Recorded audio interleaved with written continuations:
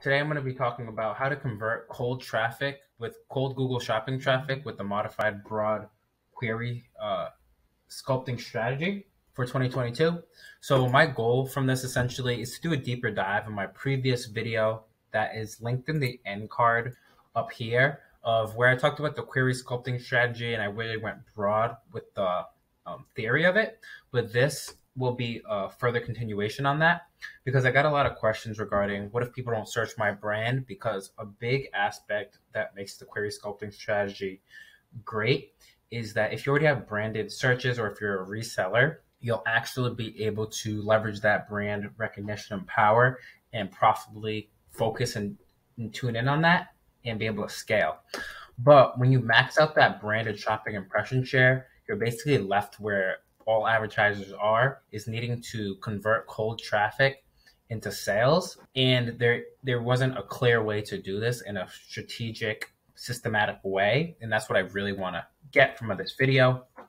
And furthermore, I'm doing demographic and product segmentation to scale at a reasonable rate with this broad campaign, because it's not an on or an off switch when doing this. You want to pick the best products, the best demographics devices, and the best attributes based on historical data to really be as profitable as possible.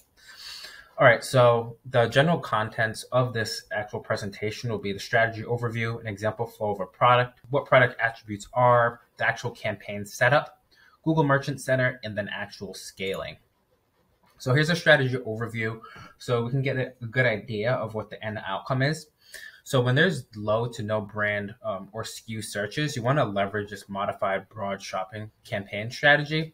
So you can choose relevant attributes of your product by doing the keyword research and seeing how people actually search, or looking at your historical data and seeing what n-grams or attribute and product type combinations were the most profitable. You don't really want to focus on what a lot of people make the mistake of is either the product type is wrong. So if they're selling a football helmet, they'll show up for lacrosse helmet, or they'll show up for different types of sports helmets. That's the wrong product type. That's number one. And then number two, they'll just show up for when people are just typing in football helmet. And technically this is relevant, but you want to scale to that point. You don't want the lowest intent traffic off the bat. You want to get the people that are looking up black football helmet for adults first and get that broad cold traffic because it's higher intent, even though they're not looking for your brand. Focus on those, scale with that, get profitable, and then open it up to those more broad terms. And that's the biggest mistake people make. And when you're also optimizing this, bare minimum, you're going to get lower cost per clicks because your product titles are going to improve when you update them in Google Merchant Center. And also to further help with ROAS, like I mentioned, you should focus on desktop traffic and typically do a 50% mobile bid adjustment. You can definitely alter this or change it. I wouldn't do more than 80% unless you're going to have a separate campaign for mobile or tablet versus desktop, which I have done in the past. It works really well. I wouldn't 100% recommend it because you want to essentially keep as much campaign consolidation as possible so that conversions can scale up to that 30 to 45 conversion rate sooner in the month than possible. And also, if you have best-selling products, you want to focus on those two in the broad so you can be as profitable as possible. And like I mentioned, we want to first max out the brand and SKU searches. And this is assuming you've kind of already done that, or this will show you that you can do it. So you can basically get as profitable as possible, max out all the brand and SKU impression share, and then slowly scale with the cold. All right. So just to kind of show you a breakdown, like I showed in the previous strategy video. So you have the modified broad campaign that has the product type plus product attribute, high priority, enhanced CPC. Then the targeted campaign with this product type and brand. And then finally the super targeted, which is product type or brand plus a SKU keyword. So it can be either or. This lowest priority and maximize clicks. Okay, so this is an example flow. So in this example, I have this product of Visas 02 adult football helmet. So this is a pretty good product. And you can see to the left here, we have some product attributes of brand, gender, like things like shell type, or this would essentially be like material in Google terms. This would be age group for Google terms, more material or more attributes. People could look up different terms like this, but this is why we essentially have to look into the keyword data and kind of see what people are actually searching for in this product. And I'm going to go over this in the keyword research section. But for now, these are some pros and cons for a product like this that isn't the biggest brand in the world. This isn't like Nike or Adidas. So you might get some branded search, but it's not going to max out your budget just by targeting brand or the specific SKU if you're selling it. So that's cons. So like lower brand volume. People don't search by SKU in certain industries either. So you have to keep that into account, especially apparel industries. People aren't searching by SKU. It's usually brand, gender, or color attributes or size. But the pros here is that there's a clear age group and a clear product type. So it's a football helmet. So that's the product type here, and it's for adults. So that's a simple age group that we can segment our keywords on. And if we can get these two things, that's super high intent traffic that we want all of it. Okay, so for the broad search term lacrosse helmet, we don't necessarily want to show up for this for a couple reasons, and not in any of the campaigns, because the product type is wrong. The product type is a football helmet, obviously, but this is one of the biggest things people get wrong is when looking to the search terms data, those have the wrong product type, and just right there, their scaling on the broad campaign is just not going to work at all. So this is the very first thing to make sure you're not getting wrong product types. Plus, it doesn't have an attribute of color, size, age group, or brand. So it's even missing that attribute. So this will get negatived out in all three campaigns. Okay, next we have football helmet. Okay, so we're getting a little better here where the product type is correct, but it's missing an attribute. So at this point in our scaling journey, we'd actually negative this out. Even though it's our product, it's just too high in the funnel. It's really going to spend a lot of our budget, and we're never going to really see what products are better in that case. So this would actually get negatived out. This is a very important part of the strategy going forward.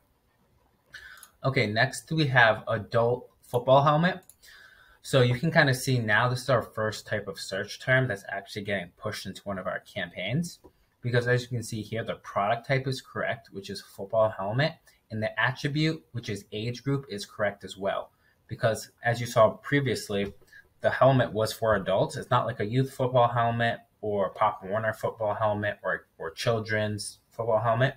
It's for adults or even NFL. These types of terms that might even show that it's more for adults would be things that you want to show up for because it's higher intent than just football helmet. So that's perfect to go into the broad campaign with a lower cost per click and to scale with enough volume for a search term like this. All right, next we have Visa's football helmet. So you can see this is the brand plus product. So this is obviously going to go to the targeted campaign. We got both these correct, and they wouldn't go into here because there's no SKU, and this has brand, so it's not going to go here. And then next we have the actual SKU of the product plus black. Okay, so product attribute color is correct and SKU is correct. So this would go into this campaign. And that's the typical standard way. You might not get a lot of these searches, so it's definitely important to look at this broad and scale that profitably. Now you might be wondering, what are all the possible like product attributes you could actually have? And that's a good question because there are so many different product attributes and templates you can have. So for all campaigns, you're gonna want the product type attribute in here. So this is essentially the actual product you're selling. And I'll link the Google taxonomy, but this is the best way to be specific about your product. So if you're selling a football helmet, you don't want to just put helmets. You want to be as specific as possible for that actual product type without talking about the other attributes. When you're looking at targeted and super targeted campaigns, what you're actually saying is the queries have to include brand and MPN attributes. And then finally for modified broad, there's a multiple different types of attributes you can show up for. So this could be like new or used. If your product is new or used and people search that would qualify it for modified broad as long as it has the correct product type with here. Age group, like in our example, adults, kids, teenagers, adolescents, whatever your product is, if people search there, that would be good for modified broad. Color, gender, material, like I believe it was like some type of metal material, you want to add that. Patterns, if you have some type of apparel or customized product, sizing. Now we're going to go into campaign setup.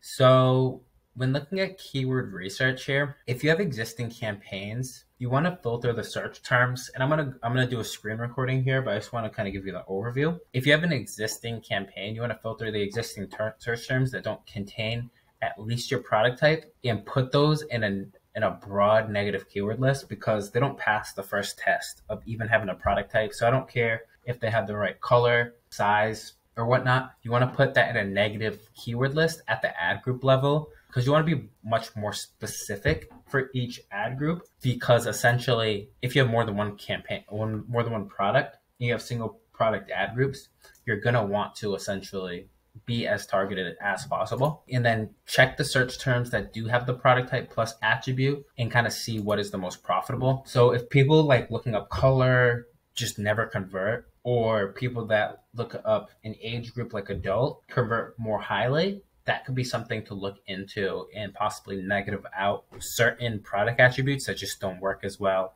or add this to your title.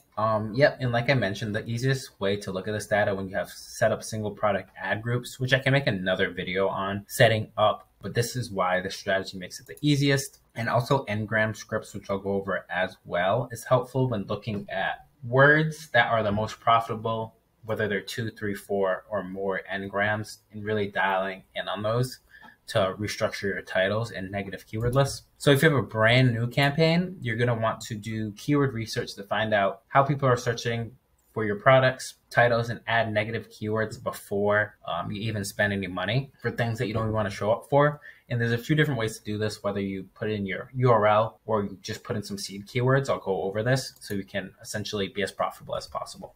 All right, so when looking at a currently running campaign and you want to see the search terms that you're already showing up for, you're going to want to click on shopping campaign and click on keywords. And I would choose, depending on how your campaign is structured, if you're already doing brand segmentation of your products, you want to click on one of them. So in this case, we're segmenting by brand actually. So we know exactly what the product is and what the brand is. So you want to click on search terms, and the more data, the better. So I'm going to click all time data. And then here you'll be able to see that essentially all the keywords and all the search terms, what's getting you the most conversions. And in this case, these are a lot of branded types of terms that are getting us conversions. So what we want to see is actually filter by search term, and we're going to say it does not contain our brand.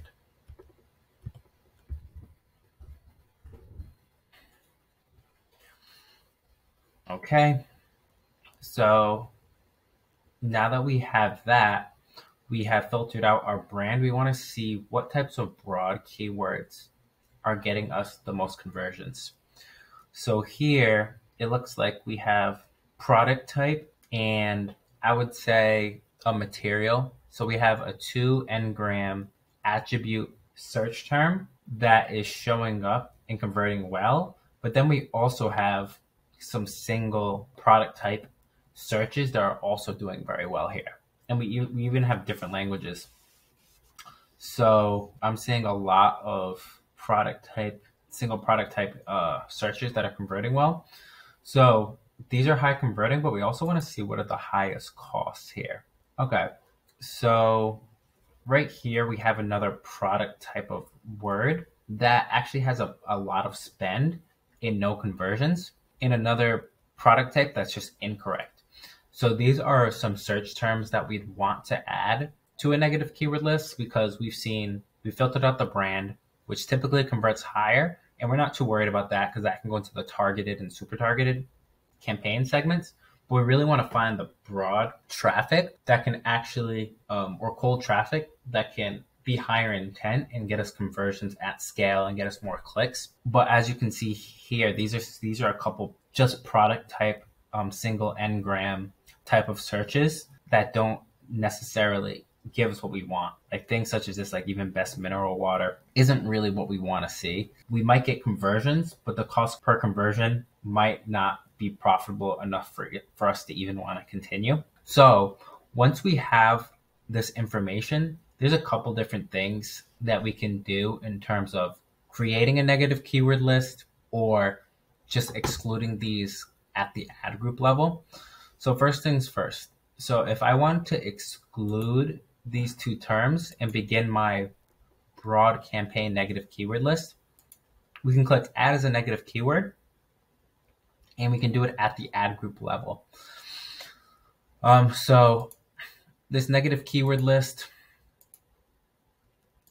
we can click save a new negative keyword list for this specific ad group.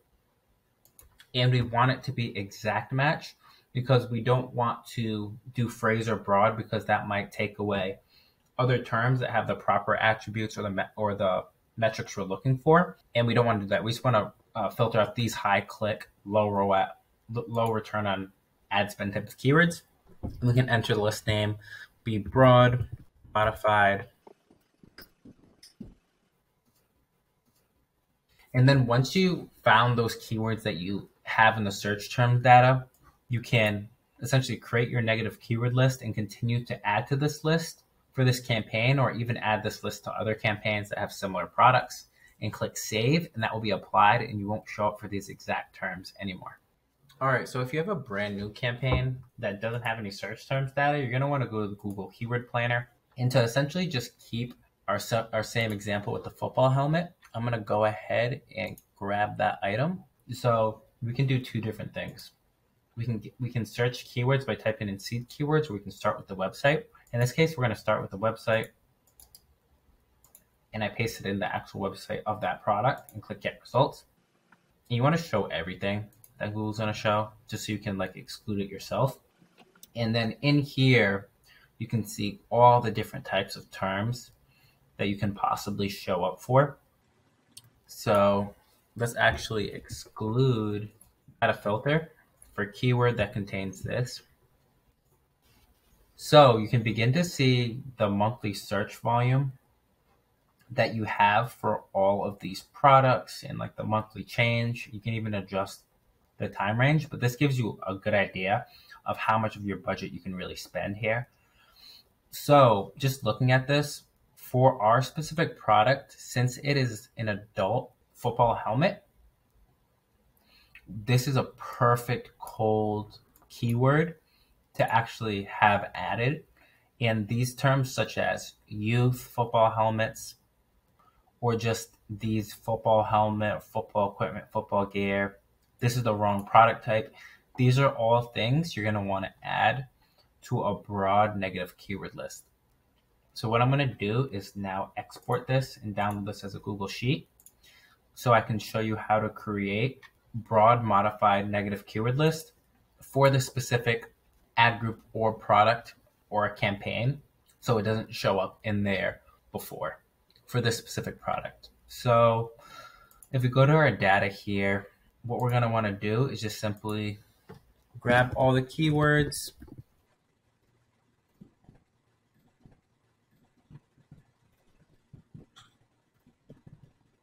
and we're adding the keywords, ad group, and campaign.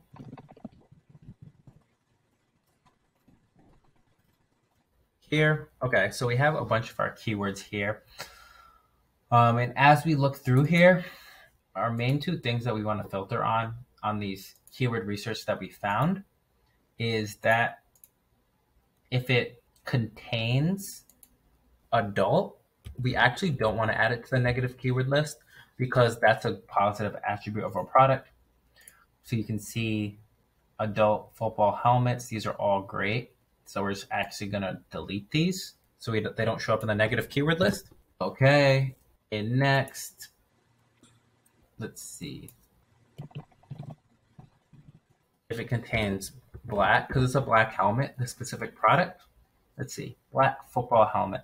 So we can see this one works because it's product plus color. This is the wrong product type. Matte black helmet. These are all good. Black football helmet, good. This is incorrect product type. This is good. You can see how we can kind of just like filter through here, like NFL helmet. That's fine, honestly, because it's more adult. These are visors. So I'm just going to remove this. So it's the wrong product type. This is the wrong attribute. So it has the color, it has helmet, but it's youth. We don't want youth. That's fine. Visor, we don't want. This is actually just like NFL black helmets. Okay. And we can see how this term NFL works, but you kind of get the idea here that we don't want anything with essentially the right attribute or that's too broad here. So you can see we have these super broad, just product type keywords. Then we have product type plus incorrect age group attributes. And then we have a bunch of weird sizes here. So we essentially just want to really look through here, and none of them have like adult, really cheap logos. Like there's a lot of different things, and we can really like dive into this, but you want to essentially just follow that process of finding key terms that you don't want to show up for, because you want to be as profitable as possible when doing broad. So you essentially just want to go in here and add exacts to a few of these. I think exact is honestly the safest way to go about this. But if you start to see a lot of frequent search terms like NFL or youth that just aren't profitable or you don't want to show up for, you can use a phrase. You can use phrase match, which will block more of these keywords at scale. But for now, let's focus on exact so we're not blocking too many things and hurting our scalability. Okay, you just click enter. And then now you'd have essentially your negative keywords for the specific ad group. And this can be take a good amount of time for each product that you're doing this for. But you can still add campaign levels like I showed you in the previous screen recording. But if you really want to scale good products in broad, it's worth taking time to actually do this because it's worth it in the end. If you actually want to scale these products. Essentially, just drag all of these down. And now you'll have the actual negative keyword list, and you can essentially upload this into Google Ads by essentially using either Google Ads editor or doing a bulk upload. And I can show you both. So for the bulk upload, first you just have to go down, click here, click download as a CSV. Then you can go back. This is an example, so I'm not going to go all the way through, but I'll just show you how it would be essentially done. Go to uploads, and then you can select source. You like upload a file, select a file from your computer, and you want to grab the file, you just download it. You click preview, and essentially it's going to preview through, tell you if you're successful or not. If you don't have the right campaign or ad group or whatnot, it's obviously not going to go through. But if you keep the right headers, target the right ad groups and campaigns, you click apply and it'll be added in bulk instead of you having to do it negative at that point. So that's essentially how you look at this. I definitely recommend that you pick products that are already doing well on targeted and super targeted, so you can take the time to scale them profitably here. All right, so when actually creating a supplemental feed, you want to go to Google Merchant Center account and click on products here, click on feeds, and then you're going to click on add a supplemental feed. And in this case, we'll just name this titles. And we're going to want to use a Google Sheet. And it's going to open up. You're just going to log into your Gmail account, click continue. And you want to use the actual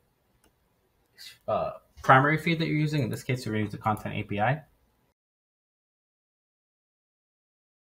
All right, now you can see that your feed now made the titles feed. So you want to open that up. And for our example, and for all supplemental feeds, you're always going to need an ID. And then depending on what the data you're going to change, you'll have to change these other attributes. In this case, we're going to be updating the titles based off of search terms data. So we'll just say this ID is 123. And we're seeing in the search terms data. So if we go over and open up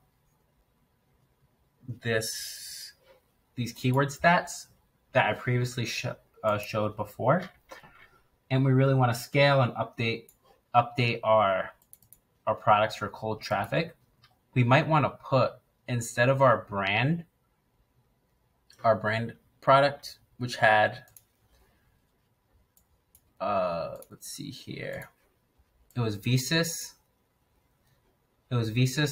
0 adult football helmet. Instead of having our title like this, so we'll show our old title here. This is our old title, and we're having football helmet at the end. We really want to optimize for cold traffic. So we can see that this has so much volume. So if we can optimize our searches for these types of clicks, even though we don't necessarily want to target this exact keyword, we're just seeing a lot more people are looking up football helmet. We can add this to the very front of our search term. Or if we're seeing this is probably the most relevant, we can also add product, age group plus product type and focus on that. And I think in this case, this would be the most relevant, but just to keep, you really want to be focusing on volume when doing this, because if you can convert this cold traffic or even getting lower cost per clicks because your titles are optimized, it'll be worth looking into. So we go back to our supplemental feed here. We'll want to add this. So adult football helmet. And then basically just want to remove this from the back. And we can have the brand. So it can be adult football helmet. I typically add commas to break it up. And we can add black. And then we have the item ID. And this will be our new title because it's optimized based off of data. And you can always test and add more data. The more, the better.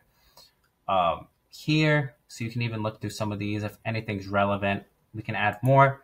But this is our one example. So once you have this in the feed, you're going to want to go back, click on your feed here, and click Fetch Now.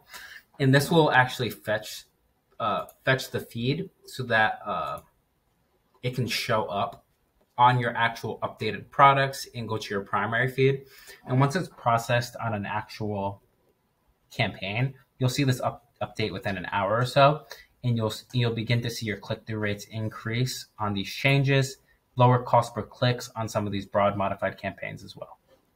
All right, so next I'm going to go over product and demographic segmentation. So typically when you're getting to the broad modified strategy, you would like to start with the best-selling products first that were working previously when your targeted or super targeted campaign. This will be the most likely to convert to cold traffic, so it'll just be beneficial for you to start there. This also works in terms of segmentation. Products that have really good pricing that you're competitive with, which I can show within the actual Google Merchant Center competitive pricing report. But products like this will be helpful as well, even if they haven't gotten sales. If you're just competitive with pricing, you want to scale with cold traffic, that would be a good way to look at it. Seasonal products that are coming in terms with like a lot of search term volume, you can segment products there to scale on broad. Like I mentioned previously, focusing on desktop devices, typically you have higher conversion rates. And if you're not spending your budget, you can add mobile or add more products from there.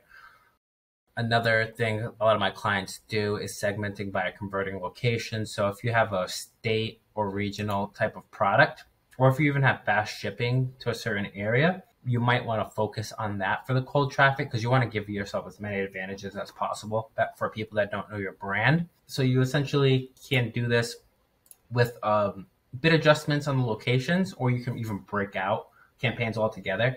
I would only use that as like a last resort if certain areas are just taking all of your budget when you really want to focus on a certain state, city, or region. When doing region or device bid adjustments for your broad campaign, what you can essentially do is click on the shopping campaign you actually want to do, scroll down and click on devices, and in here you can do your bid adjustments. Whether you want to do the recommended 50% or 80%, you can do it in here, just so you can get more higher converting traffic and lower cost per conversions. As you can see, even in this account, desktop is higher converting. And then you can click in here as well and see different locations. So you can break out different regions and do bid adjustments, or you can even click on the states within America, look at the all-time data and just see, okay, what areas have the best conversion rates historically, and do bid adjustments there, or even break out these regions into a whole new campaign if you really want to focus on profitability with the cold campaign. Cool. Now onto the actual scaling. Now that you have everything set up, you're going to want to switch to target return on ad spend, like I mentioned in the previous strategy, and you still want to follow the same here.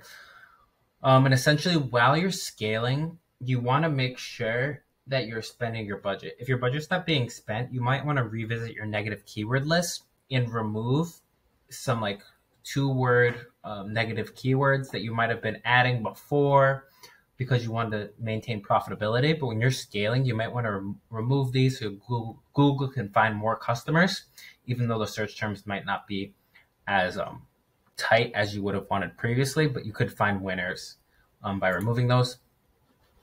All right, awesome. Now onto Google Merchant Center. So Google Merchant Center, this isn't very important for this strategy when using supplemental feeds, because I'm going to show you in a screen recording in a second. But essentially in the keyword research portions, and as you get more search terms data, you really want to optimize your campaigns for the cold traffic, because if people are searching your brand or your product's brand, most of the time, if it's somewhere in the middle or towards the end of it, the brand is going to show up and people are going to click. But for like the higher volume stuff, you really want to optimize for cold traffic, because when you can win the cold traffic, you're really golden and you're always going to make money. So I would definitely create the supplemental feed or use an app in Shopify and focus on adding the most high volume relevant product type plus attribute search terms to the front of your titles so you can be more profitable. So it can either be brand plus attribute. I wouldn't focus on brand as much because that's probably going to convert either way, but I would focus more on product type plus attribute depending on how people search. Finally, to recap what we just went over. So use previous data or Google Keyword Planner to create negative keyword lists and structure titles. Max out brand and SKU impression share first. Slowly scale to 2+ n-gram search terms and with the broad campaigns depending on the volume and profitability. And once you get automated bidding, you can loosen up your negative keyword list and demographics and products to add more, loosen up, and just scale more profitably. Awesome. If you found this helpful, reach out to me for a free consultation or leave in the comments any questions, comments, or concerns. Like if you liked the video and subscribe for more content like this. Thanks and have a good rest of your day.